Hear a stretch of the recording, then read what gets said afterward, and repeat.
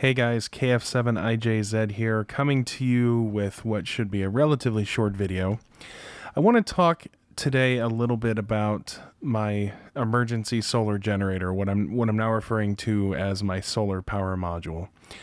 I've had it now for about 2 years. I've had a chance to use it in the field quite a bit, and I've realized it's time to move on to the next version. And over the last couple months, I've spent quite a bit of time starting to think through and design and assemble the materials to build version 2 of the box. And I kind of want to go through lessons learned and then some of the design considerations that are driving what we're going to do in version 2.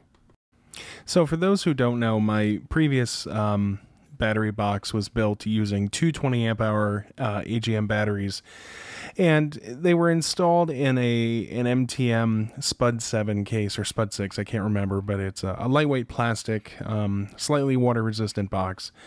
And to kind of serve as charging facilities for the box, I installed a SunSaver maximum power point tracking charge controller with a pretty nice little display battery monitor.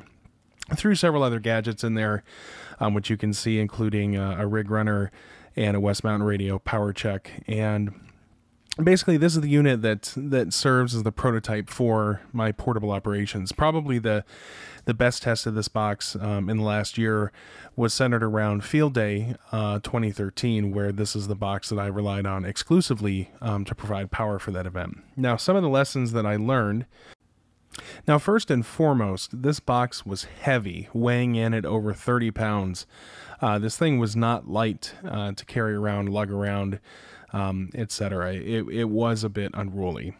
Second of all is that the handle was relatively fragile. As the box would warm up, it would kind of start to feel like it was going to separate as you lifted the box, and with all the weight in it. And so it was always a point of failure that I never quite trusted, but constantly just had to be careful and work around. The box, while water resistant, was certainly not waterproof, even when closed. Now, I never had this box out in the rain, but it's just one of the things that, and seeing some of the conditions that we've operated in, which actually Field Day 2013 was a good example, where it poured rain on Sunday. It would be nice knowing that I have a box that is completely waterproof and can be safely set outside when closed, to survive any weather conditions should they happen. Some charge controller issues that I ran into with the SunSaver is, first of all, there was some radio frequency interference generated, certainly audible 17 meters on up. There was a little signal that appeared about every 50 kilohertz or so. That was actually rather quite loud and annoying. The other thing is that this battery accidentally got left off the battery tender, and I was surprised to come back to find that the battery was below 10.5 volts, and the only thing that was connected was the charge controller. And I think it didn't really do a good enough job of trying to protect the battery, disconnect itself, or anything. And I'm not saying that it necessarily should have, but it's definitely, it showed that my box was not as fault tolerant as I had originally hoped. The battery protection in general, as I mentioned, was not fault tolerant in the sense that there was not any type of a disconnect. There was nothing in the box that once a voltage got to a certain point that it would disconnect everything in an effort to save the batteries. And speaking of the batteries, as I mentioned, I used two 20 amp hour AGM lead acid batteries. And over the last couple of years, as I've demonstrated in my videos and through experience, even though they're rated at 20 amp hours, that at the end of the day, lead acid batteries, the more current you draw from them, the lower the overall capacity. And given that the 50% state of charge is approximately right around 12 volts, a little bit less, and that's about when our radio stopped working, right off the bat, even on receive only, you only get half the energy, or sorry, half the amp hour rating that the batteries are rated at. So there's inefficiency there. And then finally, my battery monitoring for this box was, I say inadequate, but really it was non-existent. I had the power check basically to serve as an amp hour counter, which was some indicator of the health and state of charge of the battery, but not really necessarily the most accurate way to go in the long run. So before setting out to start building box version 2.0, I wanted to define some requirements and some design guidelines that really were informed by the lessons learned.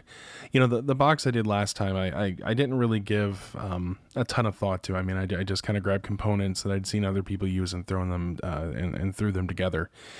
So when we look at box 2.0, these are items that definitely are requirements in order to consider it a success for me. And first and foremost, of course, is lighter and therefore more portable. You know, ultimately, actually, all of these requirements will directly drive decisions that I have made or will make going forward. Lighter, of course, is just important overall to improve portability, but also lighter improves portability, but lighter also allows you to increase the same amount of energy carried or transported for the same amount of weight. More weather protection and a better case in general, better quality case in general, definitely going to be a requirement for version 2.0. As the first one was, it does still need to be solar chargeable. I'd like to add more direct services, and I have on here things like a 12-volt cigarette lighter adapter and you know, USB sockets, 2.1 amp versions. And really, I mean, these things were easy add-ons for the previous box, but this time I'd like them to actually be built in so I don't have to carry around extra dongles or extra things. A true battery state of charge monitoring, just like your laptop does.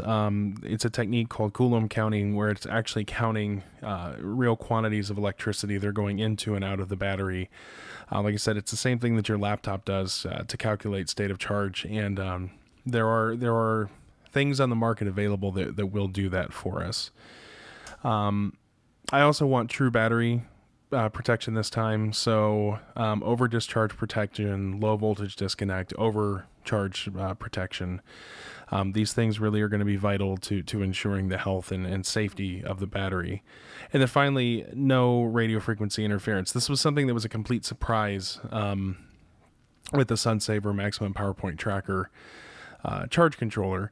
But definitely we need to make sure that the box I'm building to power my portable radio experiment, or excuse me, my portable radio exploits, certainly does not give off radio frequency interference.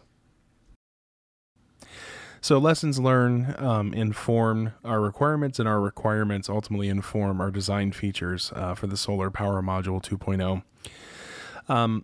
Based on the requirement to have something that is lighter, definitely that points us towards using lithium iron phosphate batteries. And in surveying the landscape, I think the cost is finally to a point where it is affordable enough. It's still not as cheap as sealed lead acid batteries, but for what you're getting, I think it's an incredible value. That price is just continuing to improve as time goes on. I definitely decided that this time I would build this into a Pelican case of some sort, which to me is pretty much the gold standard of portable, rugged, lightweight, plastic waterproof cases. Definitely would stay with the Maximum Power Point tracking charge controller this time. I mean, that's a feature that's kind of a no-brainer for getting the most possible power out of your solar panels, and that's important, especially if you're going with smaller panels. I mean, if you're able and fortunate enough as I am to have solar panels that probably far outstrip your ability to drain energy, you know, you really need to squeeze every last bit of efficiency out of the system if you don't have that. This time I will definitely be adding a low voltage disconnect, and this is pretty much excuse me, an absolute must-have, given that I'm going with the lithium iron phosphate batteries. Because lithium batteries, if you over-discharge them, it's a lot more difficult, a lot more, when I say difficult, it's probably, you have a lot more to lose. They're not as fault-tolerant to being over-discharged as lead-acid batteries. I stumble there about making a definitive statement just simply because I have not over-discharged one and then tried to charge it back and see what the net effect is. But all indication and everything that I read is that it's bad and you can permanently damage your cells. This time I want a true battery state of charge monitor, and as I'll show in a moment, I've identified 2 commercial offerings that should meet that requirement. I actually thought about trying to build something with an Arduino, and it's one of those things I really should learn and experiment, and maybe I will. But at this point, the my availability of funds to purchase this outstrip my time to be able to design and test and deploy one. And then also I want service sockets to be waterproof. One of the things I'm toying around with is being able to leave the case closed in order, and then still being able to plug in you know, your connections for the solar panel, your connections for your radio, and then in this case the 12 volt and USB sockets as well. So if I can do that, where I can keep the case closed and use waterproof sockets externally, I think that would be a very desirable feature this go around. So that's it for now. This was really an introduction to the design philosophy of what will be going into version 2 of the power module. So I just wanted to make this video relatively short to kind of demonstrate some of the lessons learned, some of the things that that have become important to me in using my old box that will inform what I do for the next one. You know, truth of the matter is I've actually been working on the second version now for about 3-4 months. I've been slowly accumulating materials, and in my next video I will go through basically all the construction elements. You know, what I've been able to figure out so far and what I haven't, and I haven't figured everything out just yet, but I've certainly figured out enough that I actually was able to use this the prototype, if you will, at field day. And while it's not completed, didn't have all the components, the battery itself, the lithium iron phosphate technology, certainly performed incredibly well, and everybody was very happy, given that I've gone from like a 30-35 pound box that effectively only provides 20-ish amp hours of usable radio power, down to something that weighs a little bit less than 15 and provides nearly 40 honest amp hours of performance. So stay tuned for part 2 in this series. Probably going to be a 2 or 3 part series. And if you have any questions, as always, leave them in the comments below. Feel free to reach out to me. Several of you here lately have actually been sending some really great questions, and I've really enjoyed getting to trade emails with you and provide input. And I've also enjoyed some of the things that you guys have introduced me to. So please keep it up. And as always, if you have not and want to know more about solar power for amateur radio or other uses, just click the little subscribe link down there, because this would not be a YouTube video were it not for a personality requesting people to subscribe. So 73, everybody. Have a wonderful evening. This is KF7IJZ.